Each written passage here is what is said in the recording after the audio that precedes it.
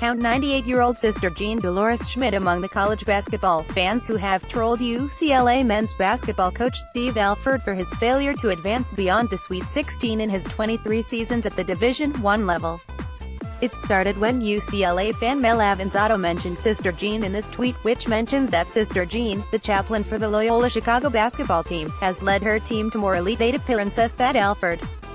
Well, after the Ramblers defeated Kansas State on Saturday to advance to the Final Four, Sister Jean retweeted Avanzato's tweet with a follow-up comment of her own.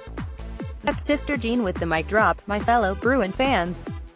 With absolutely no disrespect to Sister Jean, every fan of UCLA basketball should be counting and shaking their heads in disgust. You know that the UCLA basketball program is in a bad place when your head coach gets trolled by a 98-year-old nun. Go Bruins! Fire Alford!